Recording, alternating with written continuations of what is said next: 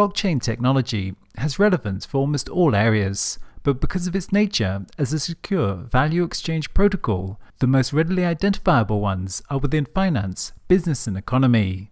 As with other areas, the blockchain has the capacity to decentralize economic activity, creating distributed peer-to-peer networks of exchange, and in so doing, greatly expand the scope and extent of economic markets and finance. With the ongoing developments of economic globalization, we're in the process of a massive scaling up of the global economy of exchange. Since the fall of the Berlin Wall, over 100 countries have come into the global economy, and the global middle class is growing rapidly. Already, about 140 million people are joining the middle class annually, and by 2030 it will be more than double its size, from just over 2 billion today to almost 5 billion according to Reuters. Although we're all becoming connected through urbanization and telecommunications, many remain excluded from the formal global economy. The distributed web offers us the capacity to link individuals and small organizations directly into the global economy, greatly expanding their opportunity for economic development. The blockchain has many applications for enabling the global economy of exchange, including its capacity to establish property rights where previously there were none, in enabling supply chain provenance, in business collaboration across industries, and in enabling peer-to-peer platforms for commerce and trade. The first component in enabling economic exchange and development is the capacity to define and enforce property rights. In this respect, Hernando de Soto has been a prominent economist in highlighting the importance of ownership in economic development. The main message of de Soto's work is that no nation can have a strong market economy without adequate participation in an information framework that records ownership of property and other economic assets. Unrecorded economic activity results in many small entrepreneurs who lack legal agreements of their property, making it difficult for them to obtain credit, sell their business or expand. They can't seek legal remedies to business conflicts in court, since they do not have legal ownership. Lack of information on income prevents governments from collecting taxes and acting in the public welfare. As he writes, the existence of such massive exclusion generates two parallel economies, one legal and the other extra-legal. An elite minority enjoys the economic benefits of the law and globalization, while 5/6 of humanity are stuck in poverty, without property rights and access to formal agreements to enable exchange. Traditional top-down attempts have been both costly to implement on large scale and have been unsuccessful at increasing global property rights.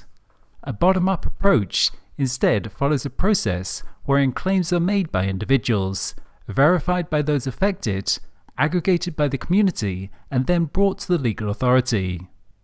The blockchain user-monitored digital registry is a kind of tool that allows communities to serve themselves in the face of unresponsive governments.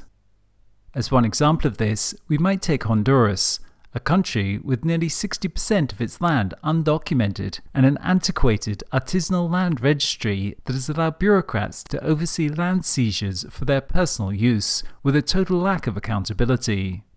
Under foreign pressure, a digital registry for the country using blockchain technology is being built in the coming years, which will enable the people of Honduras to switch over to a system with the self-verification features of the blockchain.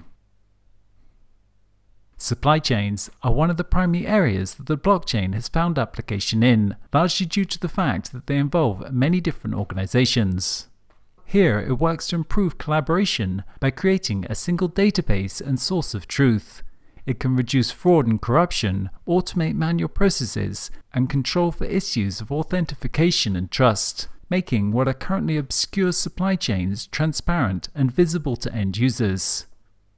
With blockchain technology, we can get a much more granular view of the complete supply chain. We could record things like all of the manufacturing data for an aircraft assembly, where all the elements are or the subsystems have been in its journey from the original manufacturer all the way through to integration into the final aircraft.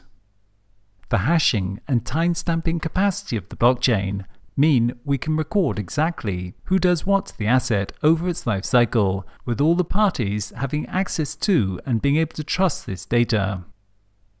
Currently, supply chains for many organizations are very complex and opaque, given the fact that they have many tiers to them with many different parties involved. When something goes wrong, like a supermarket discovering food contamination, it can take weeks for them to dig through the complicated layers to find exactly where that issue came from.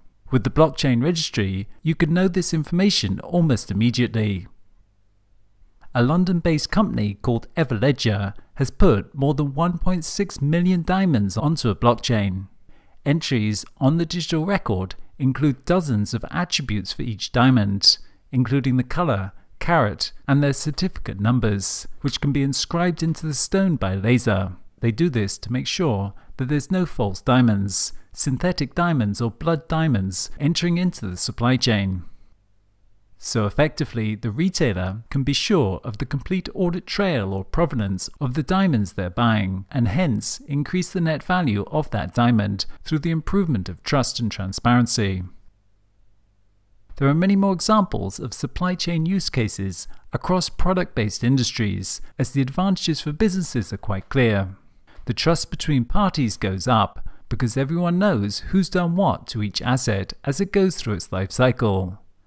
Everyone, including the end user, can know who's owned each asset, where it's been geographically, and hence the whole supply chain becomes much more efficient and transparent. Likewise, many regulatory activities along the value chain that are currently time-consuming and costly can be automated. For example, in order to move containers through a shipping port, you need a paper document called the letter of credit. The processing of this document, from issuing to approval, usually takes between 7 to 10 days. A ship from Africa to Europe can require a small pile of paper documents. The shipping company Maersk Lines has been participating in a proof of concept with the University of Copenhagen to digitalize the bill of lading, enabling the transaction time to be reduced to less than 4 hours. At the end of the supply chain process in commerce, blockchain can enable frictionless exchanges of value peer-to-peer. Blockchain commerce platforms like OpenBazaar connect people directly into peer-to-peer networks. It does not require a middleman, which means no platform fees and payments being cleared via Bitcoin. Data is distributed across the network instead of stored in a centralized database. Each user contributes to the network equally and is in control of their own store and private data. Setting up an OpenBazaar store is quite simple. You just download the program, run the installer, and you can have your items listed within minutes. Likewise, the network has a fraud protection system via a distributed escrow system, a multi-signature escrow, where buyers and sellers agree to a mutually trusted third party to hold the funds. The applications of blockchain technology to finance are far too many for the scope of this course. Here, we'll just touch upon the subject of payment clearance. The incumbent banks have spent centuries building up physical structures for the distribution of finance in paper form that's focused on buildings and humans, and then they apply technology on top of this, while the back end remains hugely overcomplicated. Clearing a simple credit card transaction or the purchase of a security requires bouncing it around through half a dozen intermediaries. It takes days and it's costly. To achieve a very simple activity of paying someone, a whole pile of complicated things have to happen, often at different points on the planet. Global credit card payments account for $7.7 trillion a year, with users paying hundreds of billions of dollars in fees. At the same time, many remain locked outside of this formal financial system. For the first time in human history, two or more parties, be they businesses or individuals, who may not even know each other, can forge agreements, make transactions, and build value without relying on intermediaries. In a world where payments can happen peer-to-peer, as simple as sending an email, with the trust and transactions being handled automatically, transferring money around the world is as simple as updating 2 records on a blockchain. As payments go digital in the coming decades, no one pays for anything anymore. It just happens around them as digital debits and credits on distributed ledgers. The applications of blockchain to finance are numerous, in providing a framework for supporting capital markets, to a new model of venture capital in the form of initial coin offerings, to prediction markets, but going into this would be the subject of a whole nother course. Just as the web leveled the playing field for information exchange and communications, so that now the same bandwidth of connectivity enters the financial center in London as the east coast of Africa. The President of America has the same iPhone as the immigrant worker in southern China. So too, by adding a layer of automated trust and building market platforms, blockchain technology offers the real possibility, like never before, to really reach out to what has previously been the edges of the global economy and directly connect those people into the same platform of exchange as everyone else. Just as using the blockchain to expand the accounting systems of our global economy to incorporate natural capital is critical to enabling environmental sustainability, so too using the blockchain as an infrastructure to expand the opportunities of the global market economy to all is critical to enabling social sustainability through inclusion. Online blockchain-enabled platforms could provide the tools to take us from a world of trickle-down economics to a world of trickle-up economics.